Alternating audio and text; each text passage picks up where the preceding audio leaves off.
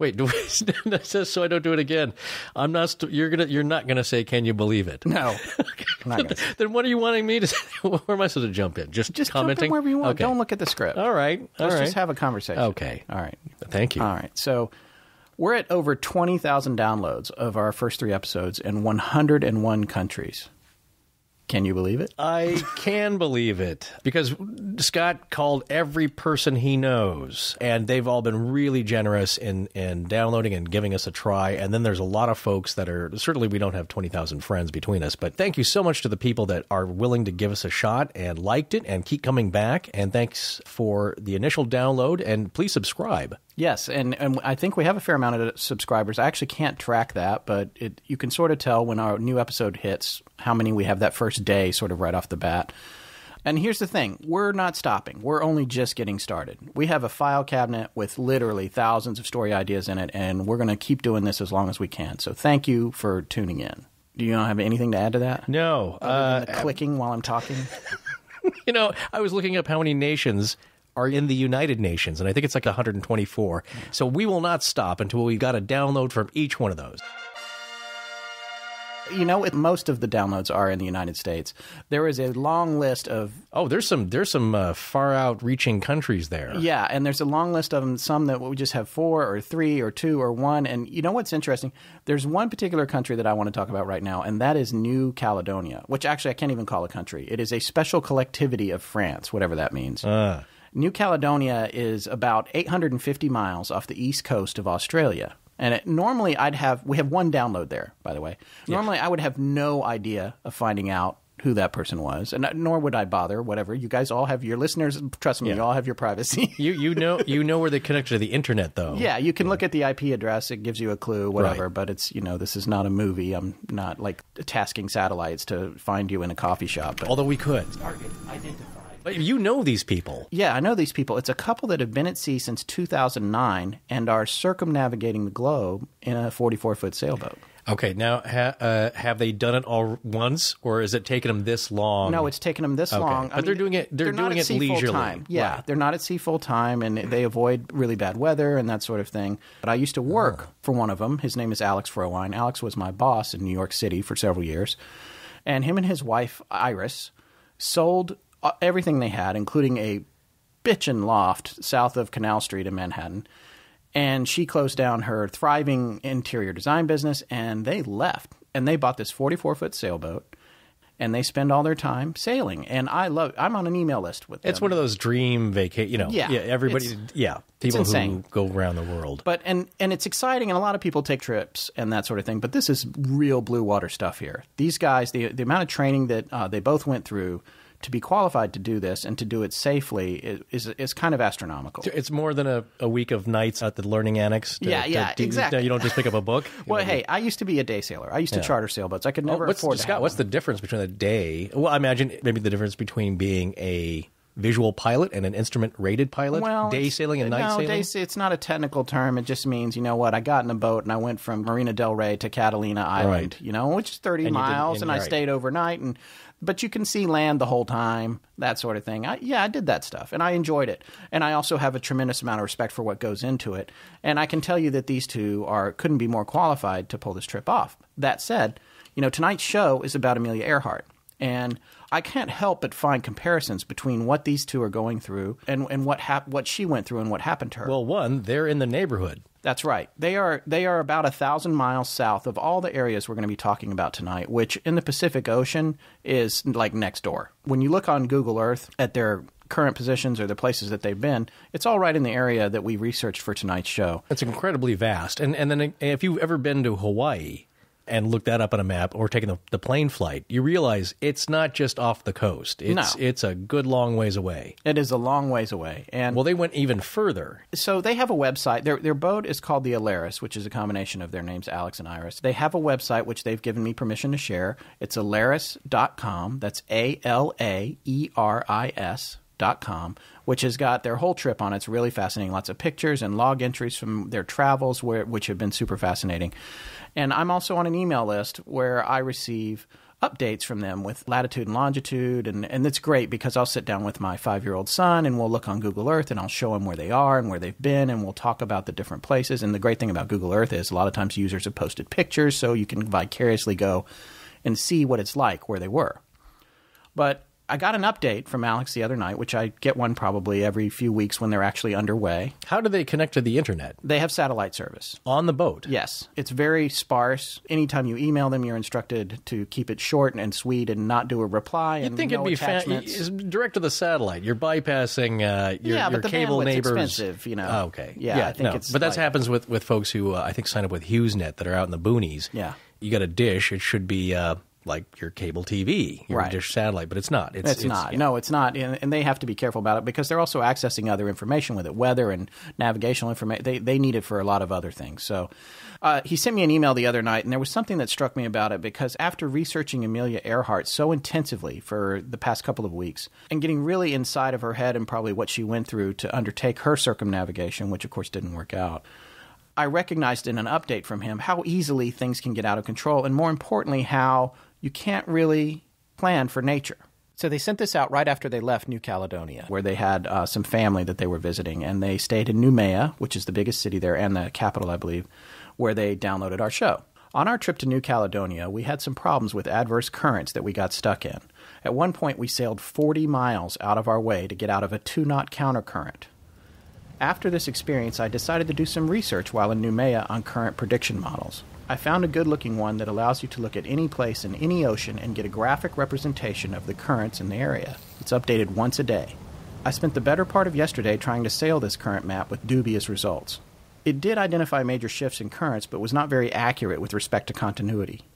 After a while, I decided that I was going to drive myself crazy trying to track every possible shift, so I forced myself to stop and just sail. I know where the big problems lie, but don't try to predetermine everything. It's another example of nature not quite conforming to our expectations of it. Yeah, it can lead you astray. Quickly. Very quickly and with deadly results. A 2-knot countercurrent doesn't sound like much. No, but things like that in nature, it builds up. Things pile up very quickly. Next thing you know, you're out of fuel, you're out of food, you're out of time, you're in a storm. It's a billion things that can happen. Yes.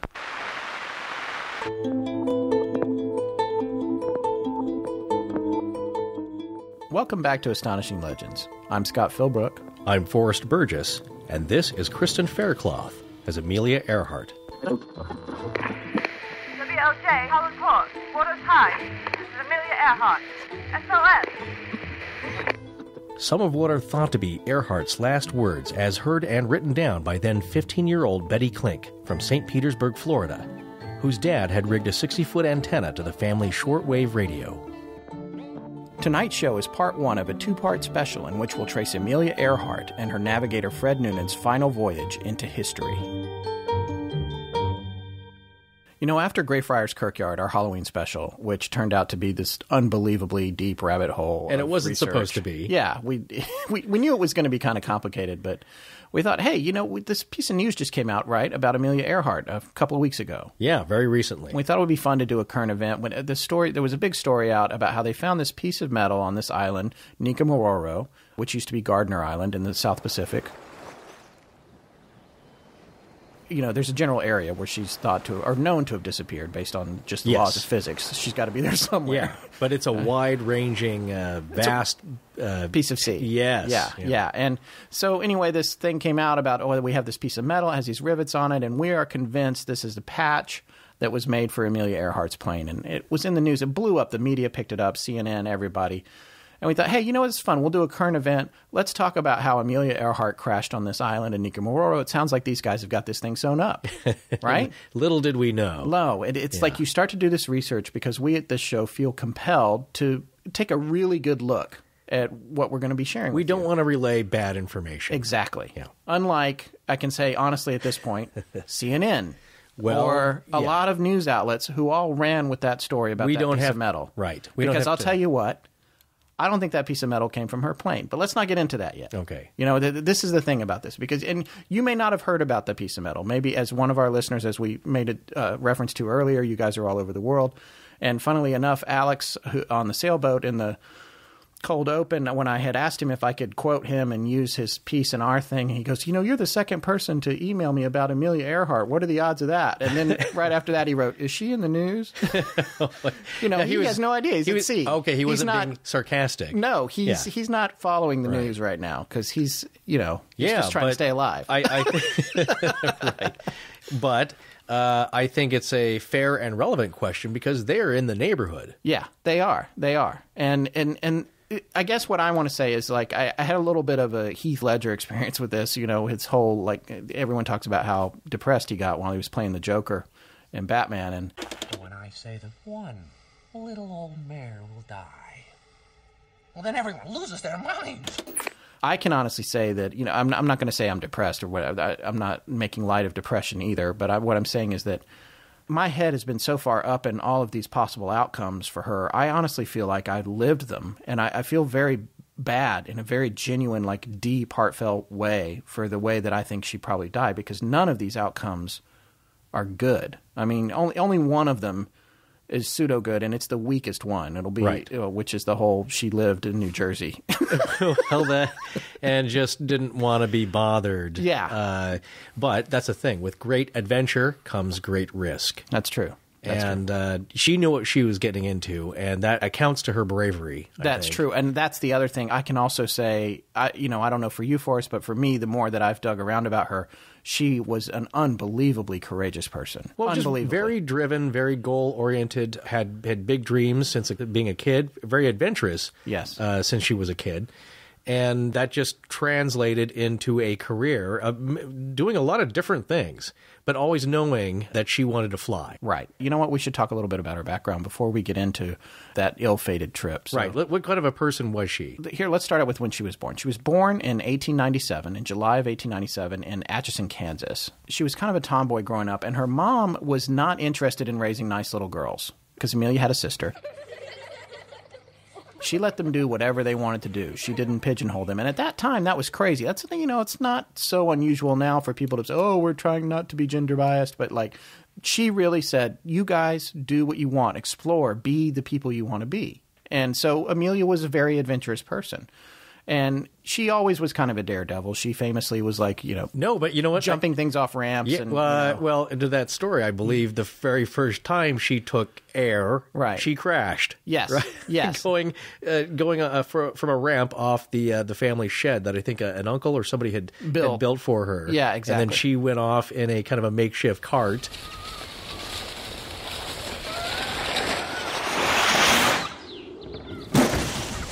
Or a sled, I guess, and crashed and got a fat lip from it, but loved the thrill. Yeah, loved every minute and told her little sister that it was just like flying. Yeah. Just somebody who is not afraid of the thrill of adventure and, I don't know, like what we talked about last time, getting on a roller coaster. That kind of excitement that comes with cheating death, exploring the boundaries. She was into adventurous things. And eventually her dad took her to an air show, paid this pilot, Frank Hawks, on December 28th, 1920, $10 to take her on a plane ride.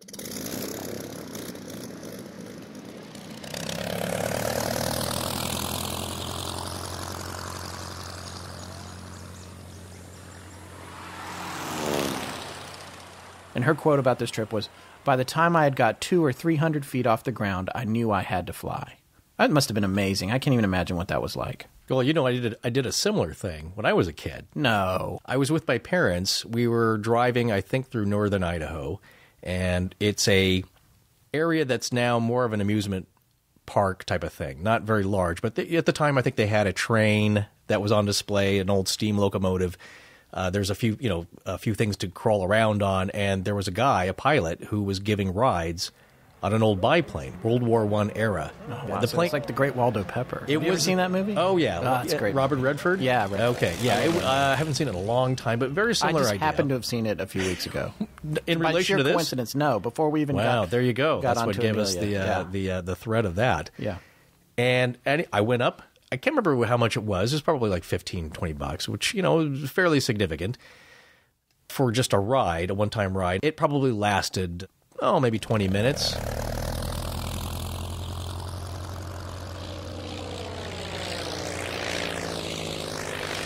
30 minutes. But I loved it. It was I loved the sensation of flying. When I get on a commercial flight now, I a lot of times will sit by the window just to look out the window and look at the ground going away and look at the clouds. And It's pretty amazing. No, and most people, it's very routine now. People get on, they take a nap, they bring a full-size pillow, which I don't understand. It's not a sleepover. We used to have to dress up. I wore slacks and a little jacket when I was a kid when we get on a flight. But that's what people did. It was still a wondrous thing. But what I was going to say to finish up my story, it's an old World War I biplane. It was called the Tiger Moth. And I can't remember if that was the name of the plane itself, or if that was a derivation of the Sopwith Camel line of aircraft. But it was very cool. I didn't feel like I had to be a pilot from then on. I would like to learn how to fly now, but it didn't. I just knew that I liked the sensation. It was a lot of fun. It was very thrilling. But for Amelia, that was it. Yeah, right? This was it. She was at this point. I think her future was kind of set in stone. She was going to be a pilot, come hell or high water. So this really is considered the golden age of aviation. There was a lot of records broken in a very short span of time in the 20s and 30s. Charles Lindbergh had soloed across the Atlantic in the Spirit of St. Louis, his aircraft.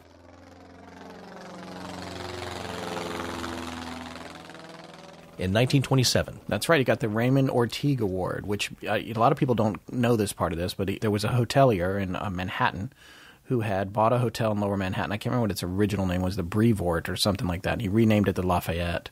And it was a hot spot. And I guess he was making enough money that he could offer $25,000 to the first person to fly solo from New York to Paris. And Lindbergh got the prize. Yeah, these were big goals back then. No one had done these things. When they were accomplished, big ticker tape parades.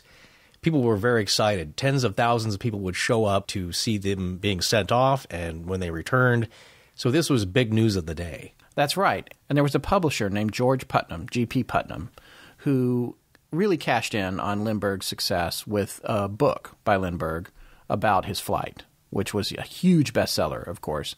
And, in the following year, he was thinking, what's next? What am I going to do next? I've had so much success with this book. It's just like today when they make a movie, it's a hit. They want to make a sequel. The sequel's a hit. Can we make it 3D? Yeah. So they're working on all this stuff, and he's like, you know what I need to do? I need to send a woman across the Atlantic. That was a big novelty of the time because it was not considered very ladylike. There weren't very many women pilots. No, it was at all. Yeah, exactly. And Amelia Earhart was one of them who was well known. Wasn't she the 16th woman to get a pilot's license? I believe that's right. Yeah. She was the 16th woman in history to get a pilot's license from that organization.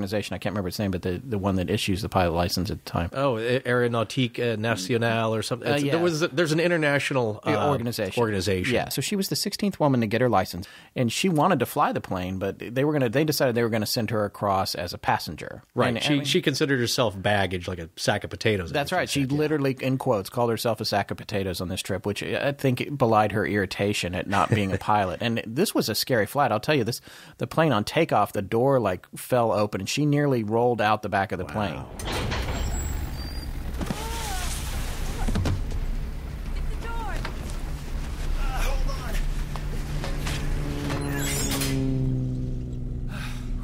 Yeah, so, it was a frightening time. And just in the time since Lindbergh had done it, and then when she went, 14 people had died trying to duplicate his flight, including 3 women.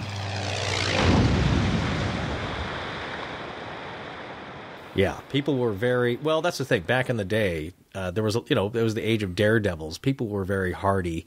And they didn't have the entertainment that we do now. So when things like this happened, it made big news. Charles Lindbergh was the biggest celebrity in the United States at the time. That's right. Because of this feat, which unfortunately spawned a kidnapping. That's a whole later on. Thing, but no, this was big time news. And so for a woman to do this, even bigger news. That's right. And after this, she ultimately broke a wide series of records. She really was on fire. She became a world famous celebrity.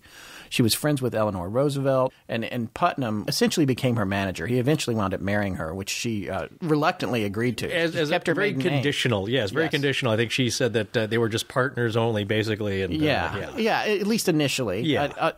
Her stepchildren had said that they had a very loving relationship behind closed doors, but a lot of people had differing opinions about it. But he had signed her up to endorse Lucky Strike cigarettes along with 31 other products. Yeah, she had to raise money for this. She had a very grueling publicity schedule. She was traveling all around. You can see it in photographs. She looks bleary-eyed. And yeah, and you know what? The other thing about her that a lot of people don't know is that physically she was kind of frail. She was not always in good health. She had chronic sinusitis. Yeah, she had you're right, a really bad sinus problem. Yeah, sometimes she had a drainage tube. She had to hide with like scarves and and several operations that didn't go very well. Yeah. Which, in my mind, just makes her a braver, tougher, amazing person. This is not somebody. Yeah, this is not somebody who's in the lap of luxury up in these planes. I mean, these are seriously dangerous flights. I mean, there's flammable liquids everywhere. It's hot as hell inside the plane. There's electrical problems. Airborne radio was in its infancy. Navigation, there just really wasn't any. It's certainly not. You're just looking out the window. That was it. Yeah, it's insane. I mean, and navigation now, especially over water without GPS, is an art form. It took a lot of guts to do what she did, and in fact, one of her most significant records was the first solo nonstop flight across the Atlantic in a Lockheed Vega in 1932. So 4 years after she went over as a sack of potatoes, she flew this plane across the Atlantic on her own. She was blown off course and almost missed it, but wound up landing in Ireland. She was heading for London. That's right. Right? Yeah. That's right. And now it's 5 years since Lindbergh did it. And she landed in Ireland, and in no time at all, like 2,000 people showed up. And I think famously the first guy came up to her and said, "Have you flown far?" And she said, "From America." You're right. One of the farmhands.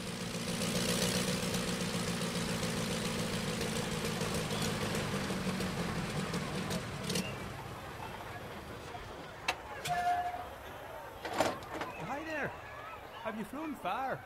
So you were right. That's the same plane that Wiley Post flew and was the first person to solo around the world. Right. This is a very important fact. Tell us a little bit about Wiley Post. Well, he was a guy who lived a life of great adventure and great jobs, who was also credited for helping to design one of the first pressurized suits. Oh, that's right. For his thing was really kind of high altitude flying, but he also had a Lockheed Vega. It was of the day. It was probably the most well-built, powerful plane, very fast for its time.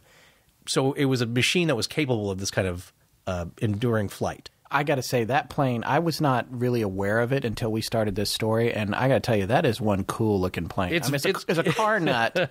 Not as a machine. I was just like, what is that? It's a little funky looking in that there's no windows on the side. I don't believe you look out through these tiny little windows, and the top fixed wings are. I think it's a cantilever design. It's basically they're sandwiched to the fuselage. So it giant massive engine out front, and it does look funky, very 30s with the wheel coverings. Yeah, it's nicely designed, but it was a very capable machine. Probably that's why folks like that flew that. But in 1931 was the first man to solo around the world. Right, but now that's the thing. He had a shorter distance to go than Amelia because he was at a higher latitude than her, so it was a shorter distance. Right, so that's what I was going to say. He took a little bit of the easy way out. He stayed up north. It was a shorter trip. By the way, we should point out just really quickly, and yes, I interrupted for us again, but we should just quickly point out, we are not aviators. We don't know about it. Please don't send us angry emails. We're doing the best we can here. I don't think, but you know what? At this point, I'd welcome some criticism. It just proves that people are listening. But what I was going to say is he discovered the jet stream. I don't know if you knew that. Oh, wow. No, I didn't know that. So, but these are not normal people. They're itching for adventure. And so he was the first one to fly around at a higher latitude. I think it was around 15,400 miles. What do you know? She took a more equatorial line. Her trip was 29,000 miles. How did Wiley Post meet his maker? Well, I believe in 1935. Now, he became a good friend of famous humorist from the 20s, Will Rogers. Don't get scared and start turning off your radios. I'm not advertising or trying to sell you anything. If the mouthwash you're using is not the right kind and it tastes sort of like sheep dip, why, you just have to go right on using it. I can't advise any other kind at all. He flew Will Rogers to a rodeo, and I think during the long flight, they got to be friends. And, at the time, Will Rogers is a very famous person. So they were at, I think, Point Barrow, Alaska, which is at the very top of Alaska. You're talking Prudhoe Bay, very cold. But again, adventurous people do that. So they, unfortunately, as they were taking off, they crashed. I don't know why, but they were both killed. So here you're talking about killed instantly, right? It nosed under or something. Oh, okay, yeah. So it was basically, in the water.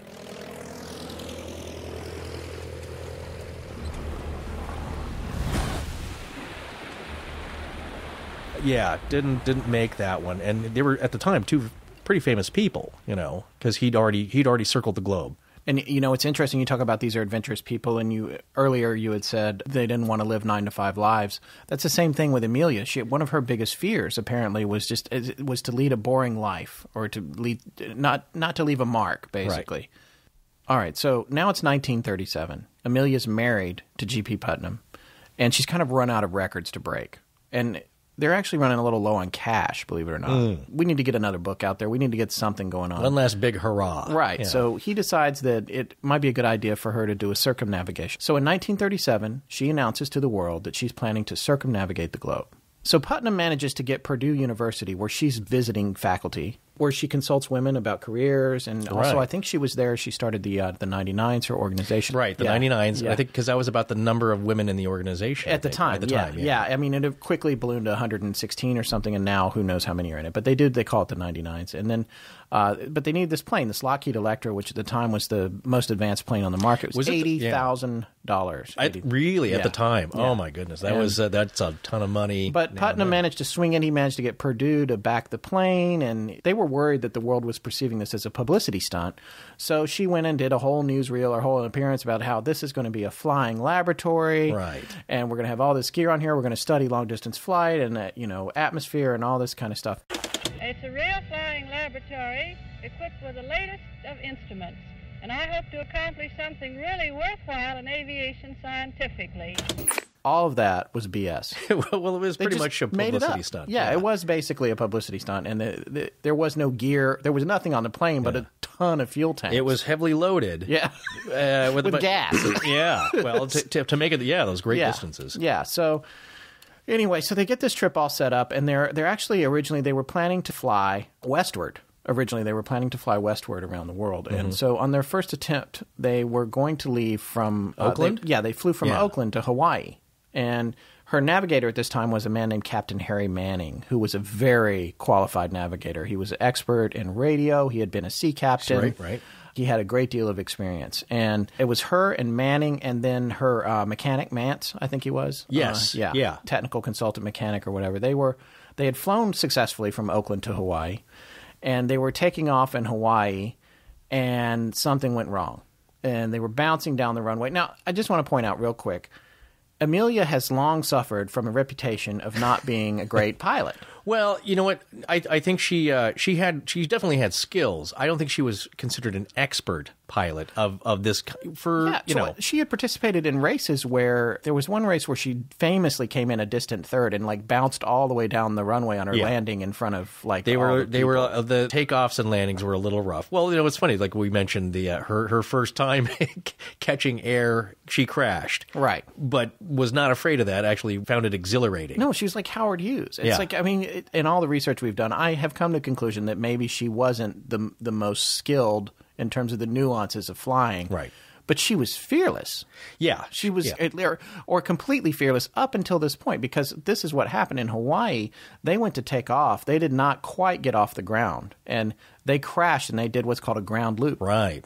Or they ground looped, I should say. Yeah. You read about what is a ground loop? Basically, what happens is that it's a aerodynamic phenomenon that can happen upon takeoff, where one wing will catch some air in kind of an awkward way. Well, of course, when that goes up, the other opposing wing dips down and can catch the ground. Right. And that what'll happen Sort of is that swing around. that'll put you into horizontal. It'll flip you around. And if what they say is that once the pilot notices that something like this might be happening, you have to act immediately to correct it. And if you don't, you can it might even flip you end over end or do what they call wheelbarrowing. And imagine that. But basically, it's not good. And but it can happen. And it did. And in this case, I was going to say, was that a grass field too? Did that? I don't. You know what? Okay. I don't know. All right, it was not the perfect condition, and also they had they were heavy. Yeah, I mean, every time they took off, they were heavy. They had to load with fuel because they had so far to go, and the plane did not want to get airborne most times on this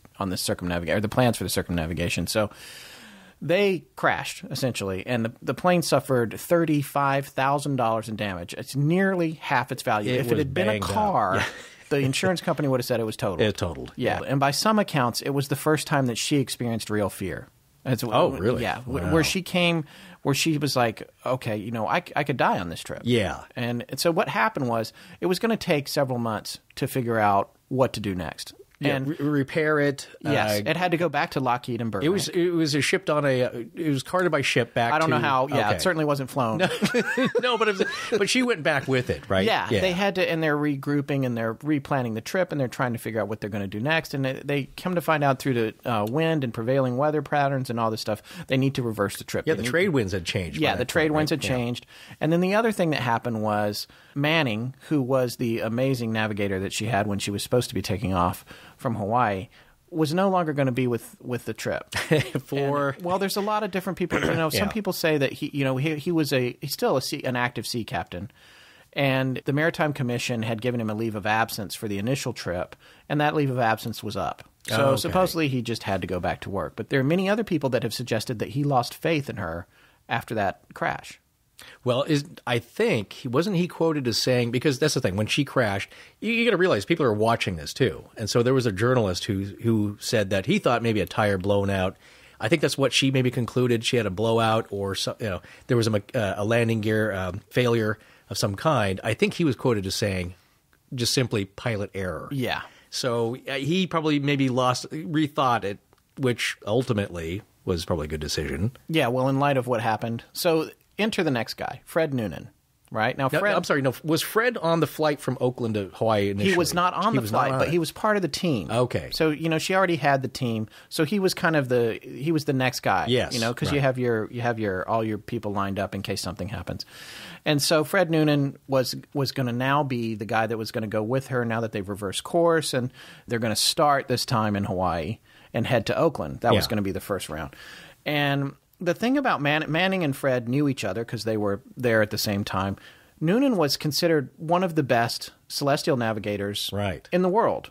But can you explain that a little bit? He was able to navigate by the stars. Okay. With a sextant. He was also had a lot of maritime experience. He was not a captain, but he was a merchant marine. Right. And he had moved up through several years to high ranks in the merchant marines, and actually all the way to the rank of officer. Oh. So he was a very good navigator and was considered to be one of the best. And it's a guy that can look out a window and tell you and get fixes. The other thing he was an expert at is dead reckoning, which is an amazing skill. What? And please explain that. Well, dead reckoning is a skill where all you need is one fix. You have this one fix, you know this one place.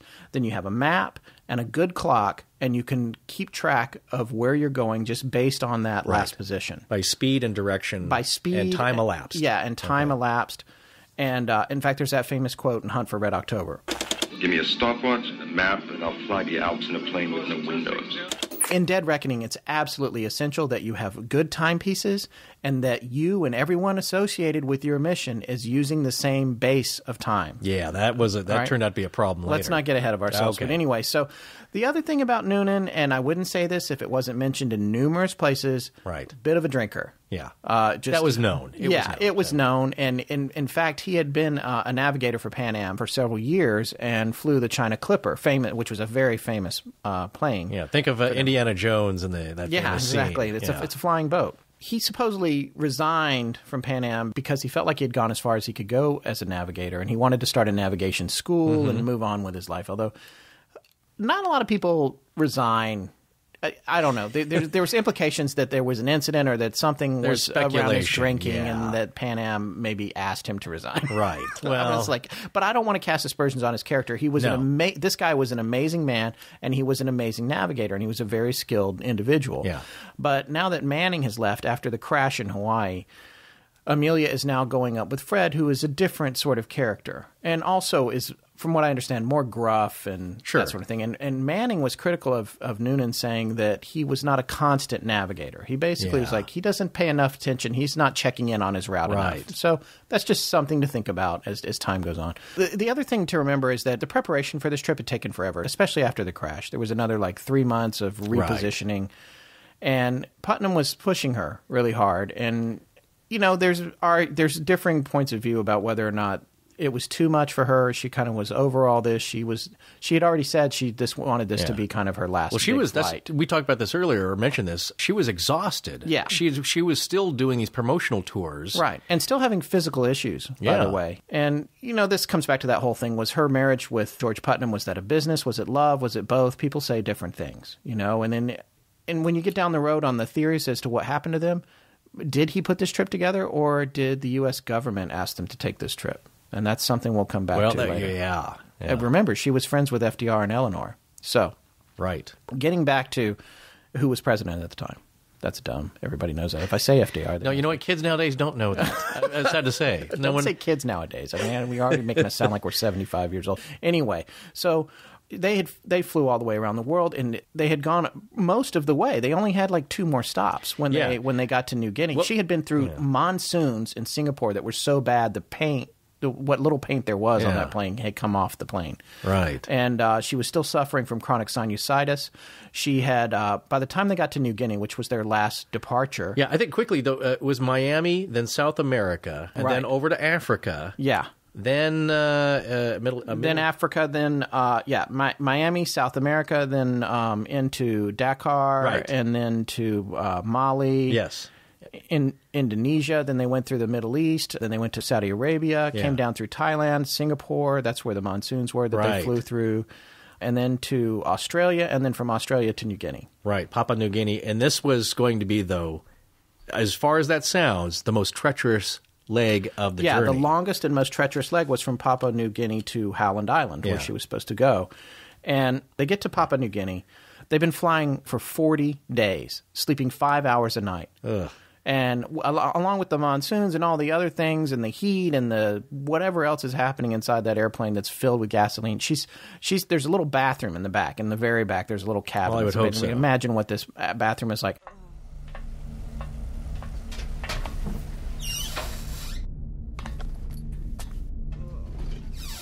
She's throwing up. She's got diarrhea. The chronic sinusitis is giving her problems. Can you imagine this, having sinusitis and flying? Yeah. I mean, that's an issue now. Right. So, again, she's really kind of the ultimate badass. Yeah. I mean, she's putting up with all this stuff. Yeah. Tremendous will and drive. Pushing her along. And especially after this crash, to come back and hey, you know what? We're still going to do this. Yeah. So now we get to the point where they're in Papua New Guinea, and it's time to go on their last leg to Howland Island. By the way, in Miami, 17 stops before New Guinea, for weight, she ditched the life raft, her parachute, and, I don't know why, a good luck charm. Some elephant hair bracelet that she had that was a good luck charm. Well, that might have come in handy. Yeah, got rid of all those, and that was way back, on the 5th stop. Well, she did it to get, so she could have more weight for fuel, or more fuel as weight, I guess. Right, because it's like we were talking about with Alex, every little thing comes into play when you're trying to cover. Yeah, it's like backpacking. People are, they're drilling holes in their toothbrush. I don't know how much that's going to save you. But the idea, though, is that everything that was – also, I think she had some newfangled radio telecommunication equipment. That's right, that she didn't want. That she clipped out. Yeah, there was like a kind of a new antenna, an expanding loop antenna. Right. That was pretty effective, but it was a pain in the butt to have to reel back in. Yes, so I think they ended up just clipping that. Yeah. And these are all kind of fateful. Fateful choices. Well, this is what's called an error chain, which is a known philosophy, which is where a series of errors lead up to a disaster. It's never just one thing. Yeah. There's another thing called the Swiss cheese theory, which sort of suggests you have these barriers to problems that are like pieces of Swiss cheese, and It is possible for those pieces of Swiss cheese to get lined up in such a way that you could pass through them all without hitting anything, and that moment is the moment at which a disaster occurs. Right. So they were making a lot of choices here between the life raft and the radio, and she had also ditched her Morse code equipment. Which proved to be a fateful error. Well, I don't know. I don't know how much it would matter, because apparently they didn't know Morse code. Well, they didn't know Morse code, but didn't the original plan that was devised by Manning was to communicate. Are we getting ahead of ourselves? Because a little bit. This is the thing. He was devising the radio communication plan with the Coast Guard. Yes, what Forrest is talking about here is that the original navigator, Manning, who bailed after the ground loop in Hawaii on the failed first attempt, he had put in a radio plan that included Morse code, which he was quite familiar with as a sea captain. But like 90% Morse code. Exactly. And the problem is when they rearranged everything and replanned the flight, which, by the way, poor planning was a theme for this flight, when Noonan moved into the navigation position, they failed to change from Manning's radio plan for the trip to a plan devised by Noonan. Right. Or even deciding that voice communication was going to be primarily used. That's right. So it's another step in the error chain. Yeah. So now we get to the point where it's time for them to take off from New Guinea. Now, I've done a lot of research on this, a lot. And yes, you have. There's some facts that I found that I couldn't find again, but I did read somewhere that the night before they took off in New Guinea, they had argued about something. I think that was fairly well documented. Yeah, they had a fight about something. I mean, at this point, whatever. She's throwing up. She's pooing. She's hasn't slept in forever. You can imagine you're in a tin box or an aluminum skin box with somebody for it's like days on real end. world Electra 10E. So then they had an argument, and supposedly that culminated with Noonan going off to a bar. Yeah, there was reports. The bartender, he poured him several tall scotches. You read this too somewhere. I did see it. I'll take another. So this is obviously not ideal for your takeoff the next day. No, but they didn't take off the next day. Oh, they didn't? Now, this is from a documentary I saw on this. Oh, okay. Due to weather, because I thought oh my, this is something I didn't know. Well, you mean after the fight? Yes. The very next morning, because I think due to what they call, mechanical problems, which I'm going to call hangover. Oh, okay. See now, and some sketchy weather. I think it was maybe a day or so later. Okay, but they didn't wait too long. Right. I mean, it was like maybe either the next day or the day after that. Right. But look, this is if you're not working someone's last nerve, as they say, by this time. It's quite remarkable because, I'm sure they had differences of opinion on different things. They end up having this argument. He storms off. It's so already the storm clouds are brewing and for real ones too, because I guess the weather was starting to get bad around this area. That's right. And you know what? They needed to get going. And so anyway, they load the plane up in an effort to keep the explicit tag off our show. I'm just going to say a metric ton of fuel. Yeah. And it's heavy. It's ready to go. They're trying to go to Howland Island. And we're going to get into this, but Howland Island is like a piece of spaghetti in the middle of the Pacific Ocean. It looks like to me like a cucumber-shaped flat piece of land with no. It's I think at the time it had more vegetation on it, but it's very tiny, right? And it's not very hospitable. There's nothing on it, but it's a halfway point. That's right. It's a perfect halfway point between Hawaii and New Guinea, right? And so that's the goal. That's the destination. They planned this trip around the world, poorly planned this trip around the world, and Howland Island is where they're headed to. So they load that plane up with fuel.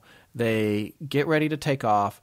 And there is footage of this. You can find it on our website, actually. Yes, of them going down the runway. And if you look closely, you will see the belly is like bouncing down because there's so much gas, and it stripped an antenna off the belly of the fuselage. Reportedly, people thought they saw that. I don't think they found anything. No, afterwards. but they did not find it in the field, but I'm not convinced they actually looked. But just there was no debris reported after the takeoff, but who knows if anyone even went over to the airstrip. Yeah.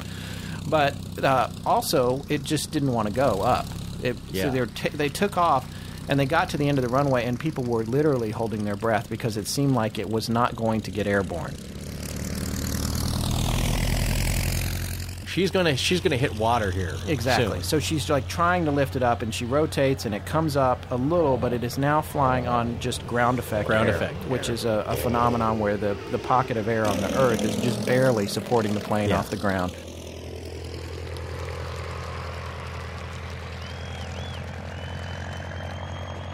And so it went out over the water at a very low altitude for a very long time, and finally she was able to get it to rotate, and it sailed up into the history books.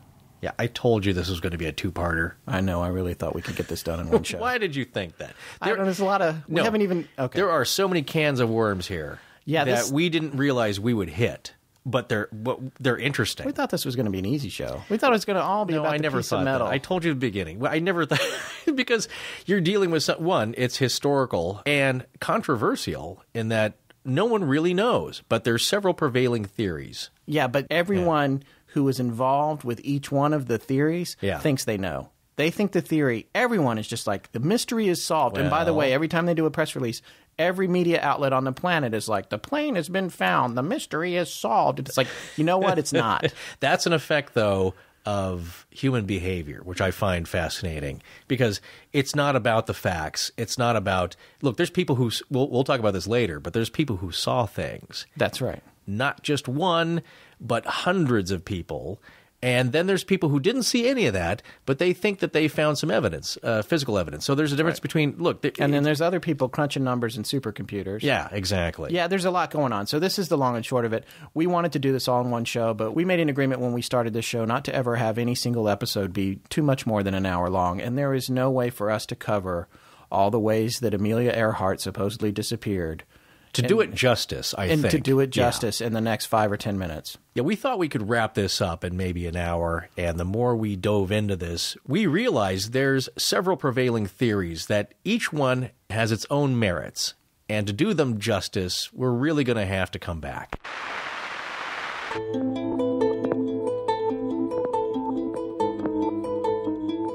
We'll see you back in 2 weeks with our conclusion on what happened to Amelia Earhart. I want to thank Judson Crane for our amazing theme music, Ryan McCullough for world-class sound design, and Jim Creative Design. But most importantly, we want to thank our listeners. You can find us online at astonishinglegends.com, on Facebook at the Astonishing Legends Podcast, and also on Twitter. Copyright Scott Philbrook and Forrest Burgess. Good night.